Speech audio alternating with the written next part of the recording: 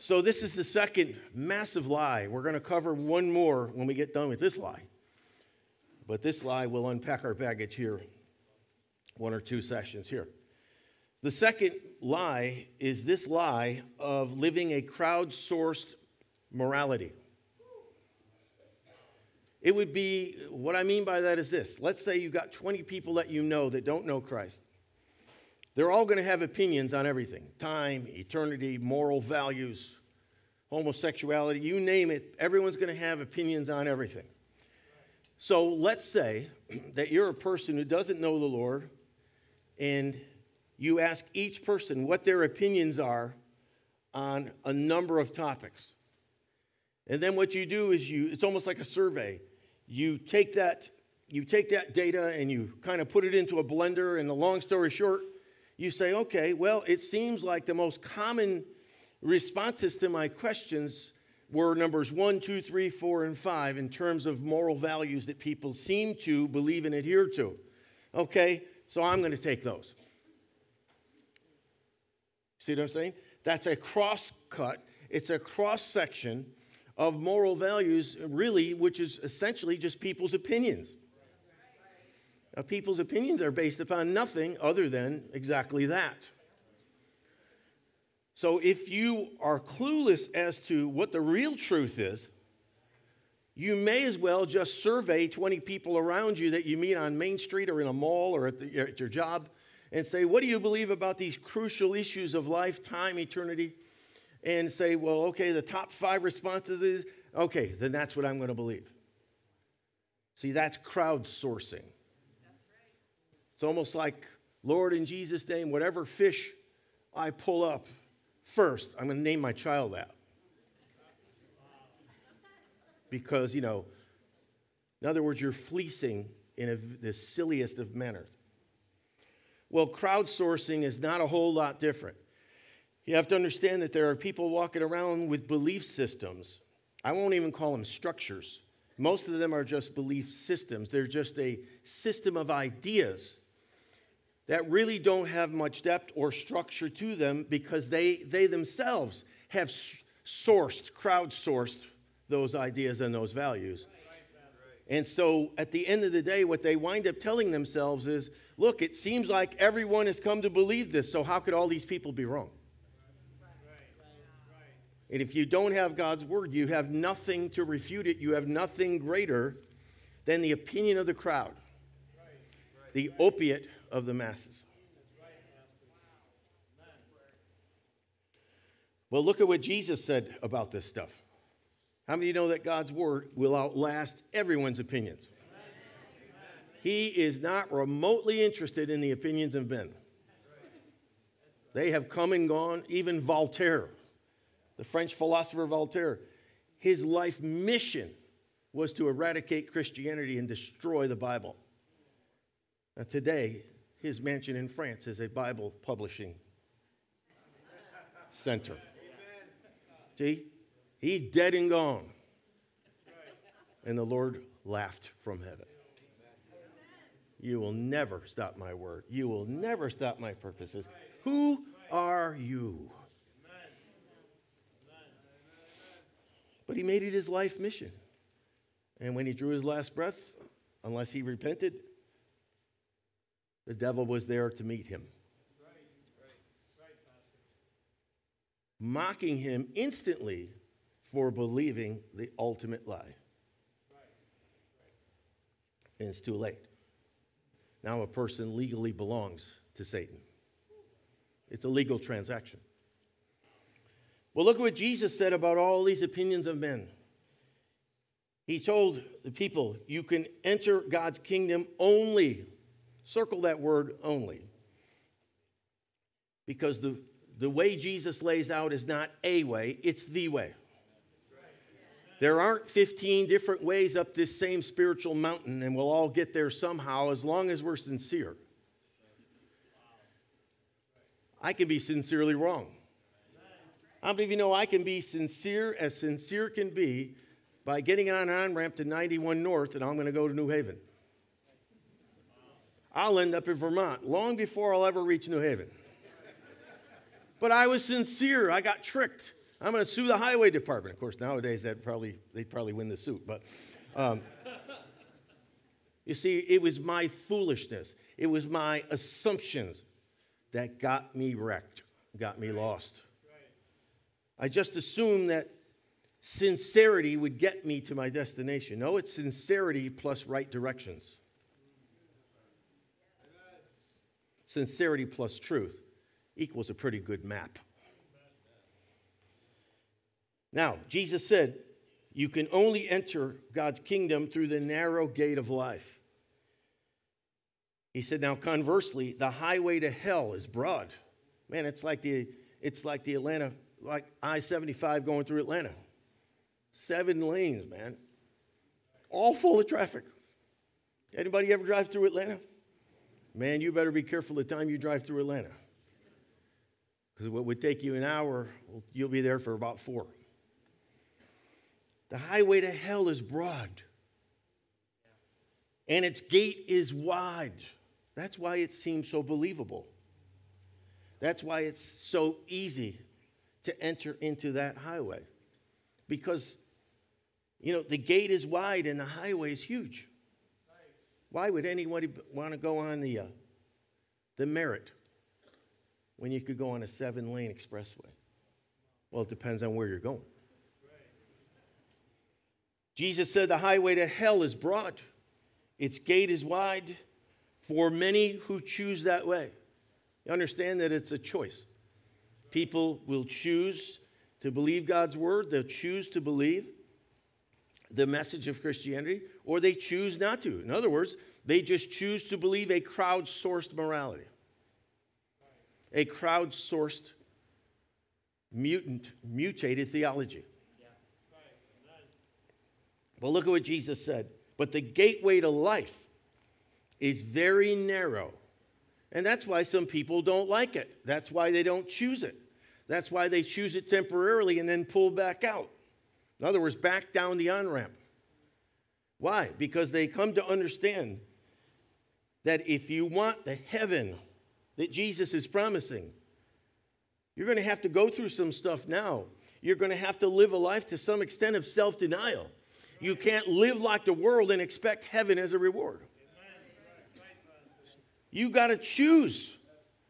I mean, is this something strange? No. Joshua said it in Joshua 24, right? Choose this day whom you will serve. Now, he even told Old Testament folks. Well, guess what? The same choice is laid out for us today in the 21st century. They had to choose then. We have to choose now. People have to choose now. Not only what they're going to believe, but in whom they're going to place that belief. Jesus said, the gateway to life, be forewarned. It's very narrow. And the road is sometimes difficult. And only a relative few will find it. Now, when he says few, you have to understand it's a relative term. Okay? It's a relative term. A whole lot of people have found it. But with regard to over against those who have chosen the broad way to destruction, it's relatively few. Why? Because the devil's ultimate lie to humanity is, don't believe that God stuff. It's fairy tales, it's fables, it's all designed to just crash your party. Life is supposed to be fun, it's supposed to be about you, it's supposed to be you executing your own plans and your own will. After all, life is short, so enjoy every minute of every day. That doesn't sound like a really toxic or evil message. And it may not be toxic or evil classically, but where it will lead you will be away from Christ. Because nowhere in those exhortations is the Lord. So it gives the deceptive illusion that life is about us, when it's really about him. So it depends on what highway I'm going to go on. If I'm going to reach my destination, I got to get on the right highway.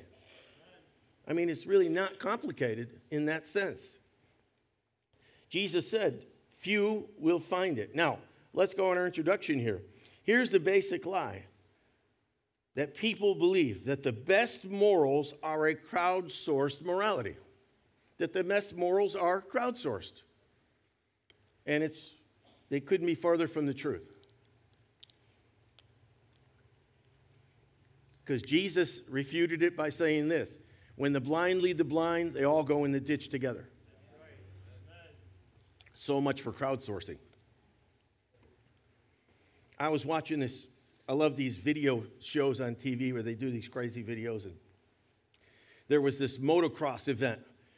And boy, and he goes down, off this, was like a dirt mound. Only to realize that it really wasn't a ramp. It was a straight drop about 15 feet. So the first motocross bike goes, the next guy, who's probably a second and a half behind him, and there were about 20 bikes all piled up. Why? Because they saw the first guy go, and everyone else assumed that that was the way. That's how it happens. That's how it happens. And people in influential positions, when they spout reckless, irresponsible, anti-Christ stuff, millions of people automatically become to believe that. But look at what God's word says about this basic lie we just uncovered. Paul said, do not be misled or deceived. Bad company corrupts good character. Bad company corrupts good character. Guess what? Sourcing the wrong people will corrupt good theology. Or keep you from sound doctrine. I mean, it's incredible how many people believe in heaven and how few people believe in hell. Hell has severely lost popularity. Well, isn't that convenient? So you understand what's kind of inbuilt into that assumption is this: as long as I don't believe it, it doesn't exist for me. Isn't that an incredible level of deception that works within the human psyche? And guess who's watering that idea? The devil. As long as you don't believe it, it doesn't apply to you. Just be a nice person. Just be a good person. You don't have to believe all this Bible stuff. That was just written by man, and it's an archaic book that should be in the Smithsonian. You see, and people say, oh, yeah, okay. For a while there, I was convicted, so I guess I'm okay with that. Now, look at the key question I've put in your box there. When we look back at our lives, how often did following the crowd make us look like a clown?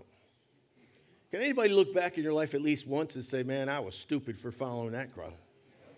I did it because I was goaded to do it. And especially with guys. Guys are hugely susceptible to this. I mean, if you don't do this, you're a... And guys, there's no end to the list of names and when guys hear certain names, man, they just, they'll jump off a building. Say, I showed you.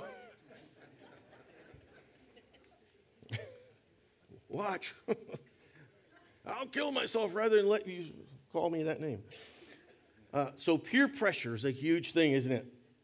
I just want to read you some statistics from the Centers for Disease Control. And I'll just kind of randomly give you these stats.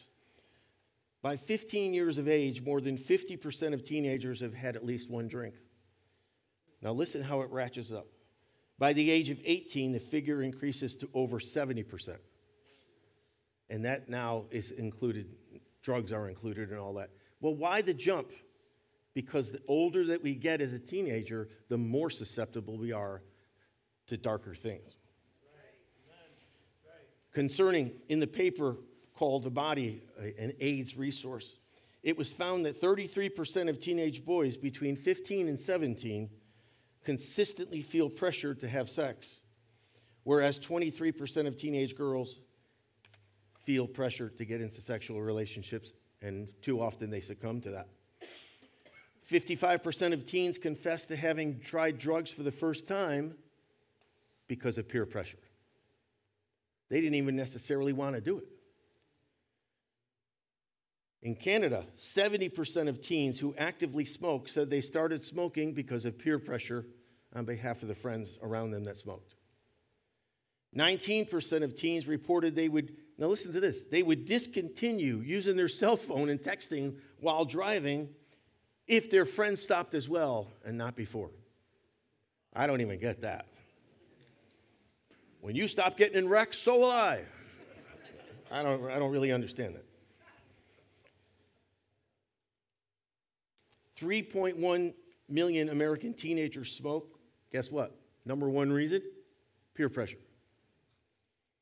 The Kaiser Foundation say 50% of adolescents between 12 and 18 consistently, according to the survey, feel pressured into having sexual relationships. Now get this.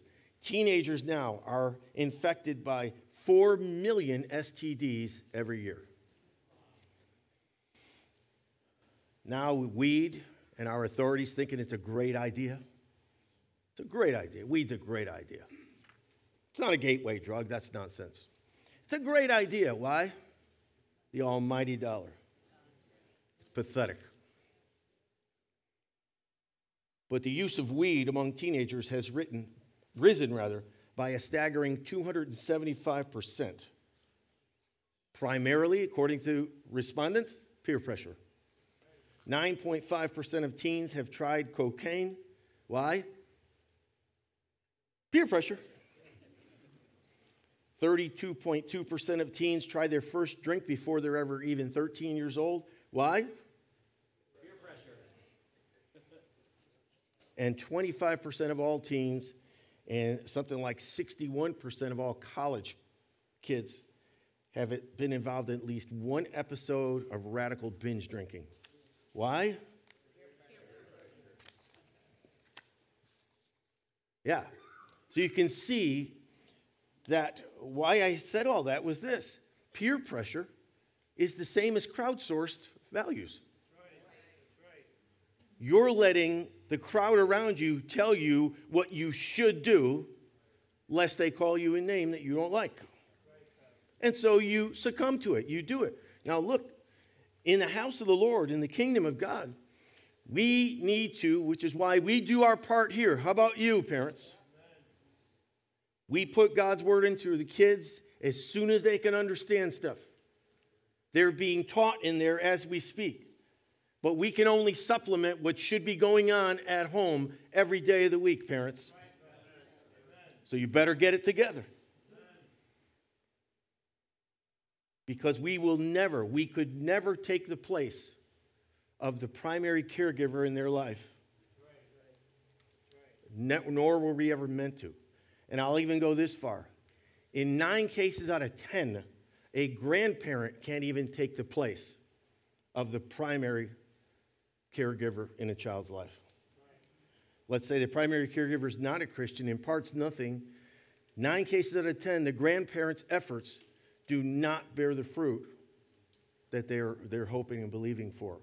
I don't mean to bum you out with that. I'm just trying to keep things in perspective. It doesn't mean you shouldn't do it, grandparents. Doesn't mean you shouldn't do your best because you want to see your grandchild or your grandson or granddaughter grow up to serve the Lord, even though whoever their parent, whoever the primary caregiver is not doing that stuff. Doesn't mean that they're a lost cause. It doesn't mean all is lost. You do what you can do. But don't live in constant frustration because of what you're seeing that parent not doing. You got to trust God at some point. You can't take on the whole burden of that responsibility. It's not going to work, and it's not yours to take. It's very sad. It's sad and pathetic when that goes on like that, but it's a real life thing. Now, how many of you know or have experienced maybe in your life that peer pressure, you're looking back now, became a horrendous governor of so many people's behavior, especially young people? We know that. Think about it, that you just observe teenagers nowadays.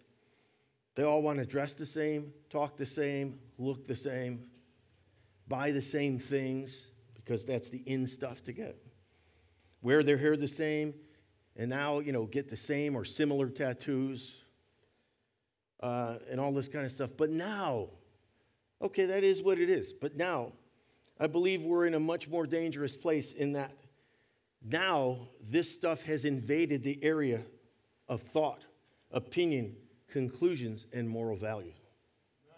There was a time in America where a lot of that was insulated against because there was a system of values. There was an underpinning of biblical values that kept America afloat. And this is evidenced by this. When I was a kid, I remember everyone that I ever knew subscribing to the notion that some things are just right and some things are just wrong. I mean, it didn't take a whole lot of debate. Now, try it.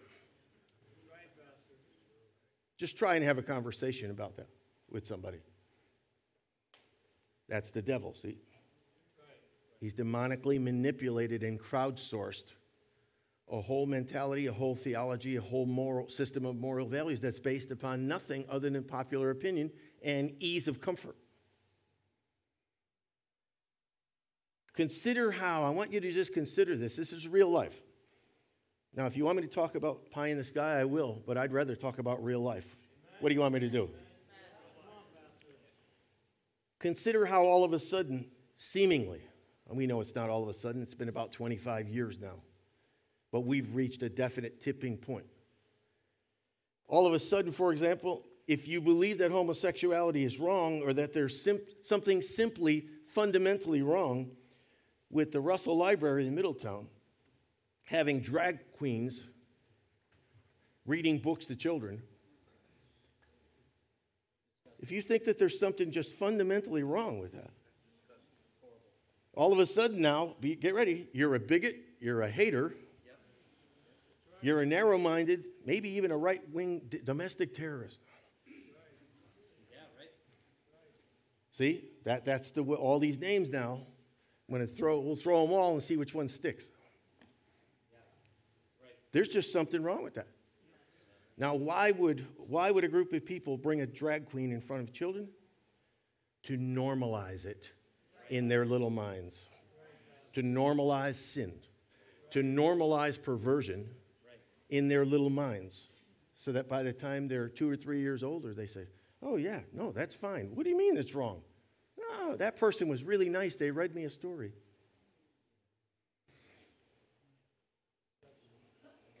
So this is a horrible thing that's happening. It's a horrible thing, and I need us just to live with an awareness that this stuff is all around us, and you need to watch out.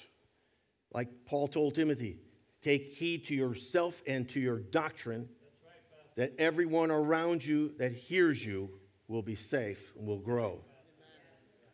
So take heed to yourselves, your families, your doctrine, what you believe and why, and certainly impart that to your children and be involved in every facet of their lives. Know what's being rammed down their throat. Be aware of what's being rammed down their throat, what they're being indoctrinated with, and stand up against it. Is that wrong? If you don't want to, then don't. Then try and raise your kid as a Christian and let them believe all these lies at the same time.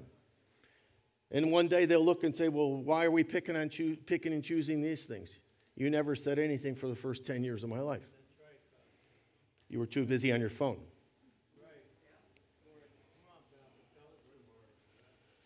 Now, how did this happen in America? Well, because collectively, we've drifted away from the moral and biblical values that used to at least govern the general direction and moral and spiritual compass of America at one time. But now it's been replaced with this progressive agenda.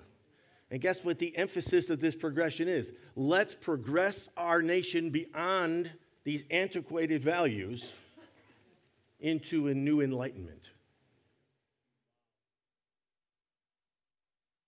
It's crazy. But guess what? The Lord's going to have the final say. He's going to have the final say. That's why we're at a point now where, as I said, only revival can save us, but I believe that's exactly what will. This progressive message is essentially saying this: we don't want and we will not submit ourselves to some God or some book that tells us how we should live, what we should believe, and the values that we should embrace or abide by. We won't have it. I've never seen a spirit of rebellion as is evidenced right now. Never seen a manifestation of rebellion on every level, in every arena. I want you to listen to these thoughts excerpted, number one, from the Satanic Bible, and number two, from an interview, an excerpted interview from a Satanist, high-level Satanist. You say, why is he reading from the Satanic Bible? You'll find out in a second. Anton LaVey, who was the founder of the Church of Satan, he's now gone, but here's what he wrote. He said, I and we break away from all conventions that do not lead to my earthly success and personal happiness, which includes the scripture, you understand. Then he wrote also, there is nothing inherently sacred about moral codes. Like the wooden idols of long ago, they are simply the work of human hands, not some god. And what man has made, man can destroy. Man is his own God.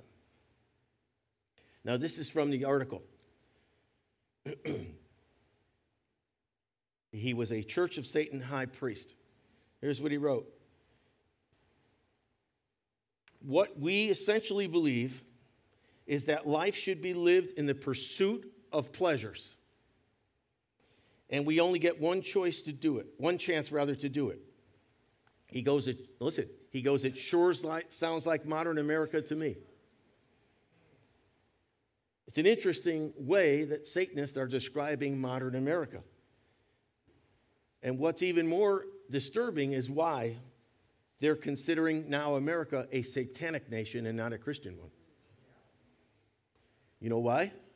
Because what the Satanists see at work in the collective moral values of America is exactly what's quoted as the fundamental principle of their Bible. Here's what it is. Do what thou wilt. In other words, it's your thing, baby. Do whatever you want. That's the entirety of the law, close quote. That is the keynote scripture in the Satanic Bible. Do whatever you want. Don't let anybody tell you that there's something wrong with that. That is the entirety of the law. Remember what Jesus said? Love the Lord your God with all your heart, soul, and then love your neighbor yourself. That is the whole of the law. The Satanic says, do whatever you want and love yourself. That's the whole of the law. So what I'm saying is this. The Satanists equate independence from God and the Bible with Satanism. Doing your own thing instead of obeying God's word. This is exactly what the serpent offered Eve. Guess what? Independence from God. Satanists define Satanism as freedom from God's laws. Satanists say this. In America, we can legally do wickedness without repercussion. Tell me it's not our satanic nation.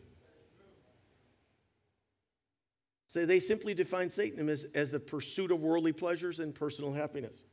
If it feels good, they do it and they say, welcome to Satan's America. Whoa. Can somebody say, whoa? You got Satanists cheering America on because it's on the path of destruction. You got Satanists already saying, we've already won. Now, they haven't, but they believe that so many markers are in place that morally they have won. Whoa. All right, let's go to Roman numeral 2 now. Now, that's just introduction.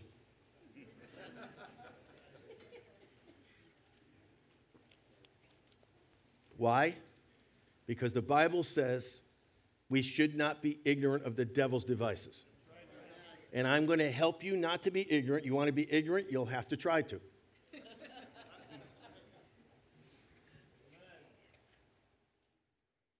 Doesn't mean you're an ignorant person. You know what I'm saying? Ignorant, that means uninformed. You're going to have to try to be uninformed in this church. We can't come here and just say, oh, God loves you. And that's going to make everything better. Listen, we live in serious times. We live in serious times. Serious times require serious measures and serious people. This is a war out here. It is a war. The lies that Satan is producing are incredible. Let's go. Mining out the truth now. Here's what Proverbs 16:25 says. There is a path before each person. Now circle these next two words. It seems right. If it didn't seem right, they wouldn't go down that way. It gives the illusion or the impression or the indication that there's something all right, okay, permissible, and even something that should be desired along a particular pathway of life. Now, what if God's word says it's not right? People are falling into this delusion that as long as I believe that it's right, and of course Satan is right there making it seem right. I remember at one time, two women asking us about same-sex relationship that they were involved in. And they wanted to know what the church's position was. And so we said, well, we can give you the church's position, but what you really should be asking is what's the Bible's position? Well, no, I want to know what the church's position. Well, I'll give you the Bible's position. Well, we went back, forth, back, forth, back, forth. Sounds like a congressional hearing. And I said, the reason why I'm sticking to my guns is that we believe, as the church, what the Bible says. So it really wouldn't matter if I told you what the church's position was. If the Bible says something contrary, we're all in trouble anyhow, so what's the use? So then, all right.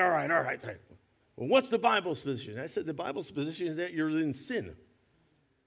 However, let me quickly put an asterisk on this. Well, what's that?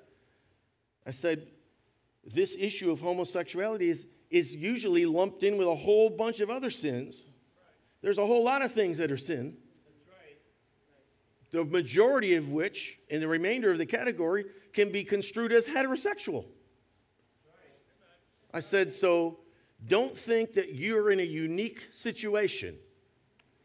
Because if someone in fornication or someone in adultery is considered to be in a sinful situation, so are you. So they still, one of them in particular still was irritated at that. And so then they went, now listen to this, they went the emotional route. Well, we've been together for 19 years. You trying to tell us we don't love each other? I said, absolutely not. You probably do. And they went, you're not going to try and tell us we don't love each other? No, that's stupid. Why would I do that? Okay. I said, but that has nothing to do with your question. Well, what do you mean? Because you're coming with pieces of emotional stimuli and yet you claim to want a spiritual answer. You want a right answer? Ask the right question. We've been together longer than most heterosexual couples. Congratulations. Still sin. Well, we love each other. Good for you. Still sin. Yeah, but yeah, good for you. Still sin.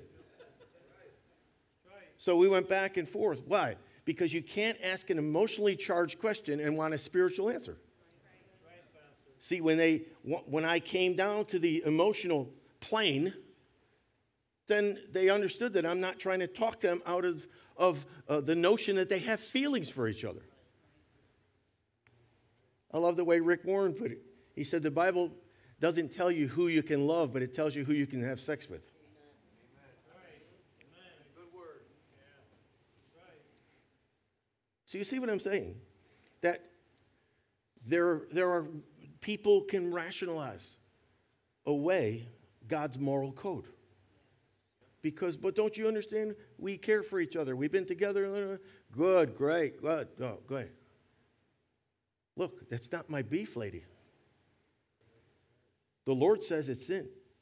And why should it be okay for a heterosexual to be judged as being sinful, and your situation is somehow unique. Won't fly, won't wash. We are all under the jurisdiction of the Bible.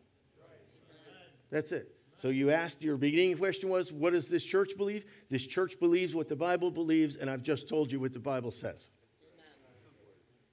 So I might as well just tell you the rest of the story. So they said, well, pretty much like, we can't stay here. I said, how long have you been coming? About 2 months. I said, 2 months. Okay. Have you enjoyed the services in 2 months? Every one of them. Have you heard me get up here and try and make a living every week of bashing homosexuality or homosexuals in particular? No. We can't even remember you getting on that. Number 3, I said, have you been made to feel welcome, warmly received and welcome? Yes. Did anybody judge you? Not that we know of. Is anybody giving you the evil eye, the stink eye? No. Have people greeted you? Yes. Have you liked the worship and the word? Yeah, yes. I said, so what you're saying is, where we should have been judgmental, where we should have been critical of you, where we should have been mean to you, we were anything but that. But when God's truth crunches your lifestyle, now we're like this. You see, if we had a spirit of judgmentalism and legalism, don't you think someone around you probably assumed, by the way one of them looked, that you may have had some issues going on there in that lifestyle? Well, maybe. And yet no one said a thing to you other than love you. So you can't have it both ways, lady. But I said, you can leave if you want. I said, you can leave if you want, but you'll never be able to leave this place saying, I got judged, people insulted me, people were mean to me, people did it. No, we treat everyone with respect and love and dignity. However, the scriptures have the final say. If you don't want that, I can point you to a whole lot of churches. That won't give you any problem at all. Probably make you an elder.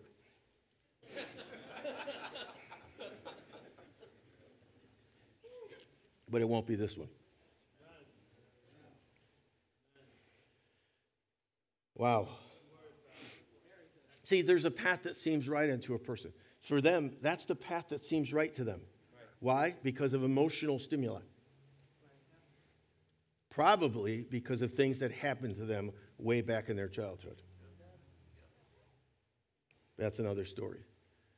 But the Bible says, but the end of that path that seems so right will always be death. Physical or spiritual or both. How many of you remember the old soul song by the Isley Brothers, 1969? It's your thing. Do what you want to do. I can't tell you who to sock it to. Yeah. It's a real funky song. I liked it. But you see what that was speaking? It was speaking the overturning of the moral values that had been in place, generally speaking, up to that point in time. The destructive, demonic 60s. I'd like to know how many STDs came out of that song alone. That's what I want to know. Because that song embodied a philosophy. And if you look back on those old nasty hippie days, everything was about love, and guess what? It was all about free love. Remember Stephen Stills? Can't be with the one you love, just love the one you're with. Hey, thanks, Steve. I'll see your wife next week.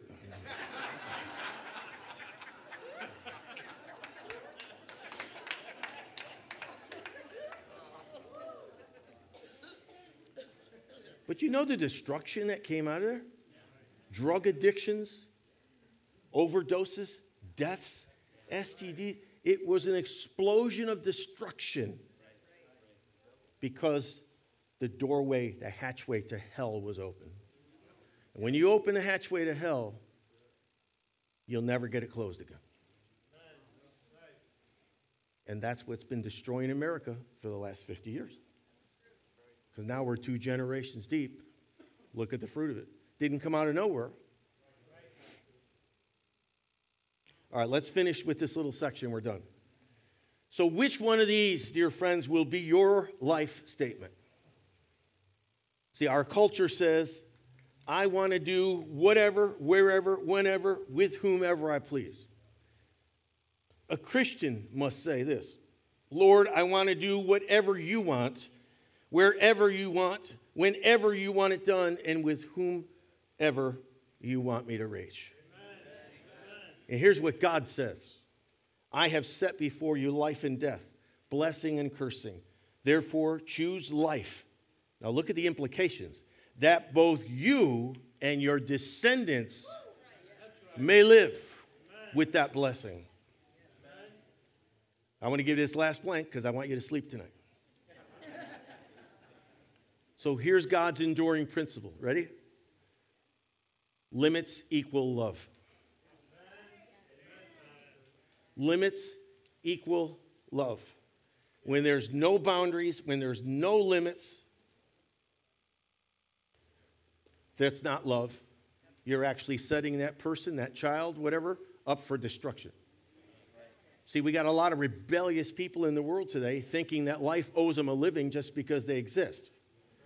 Why? Because no boundaries, no limitations, no instruction otherwise when they were still pliable clay. So let's get it right, okay? Let's do it right.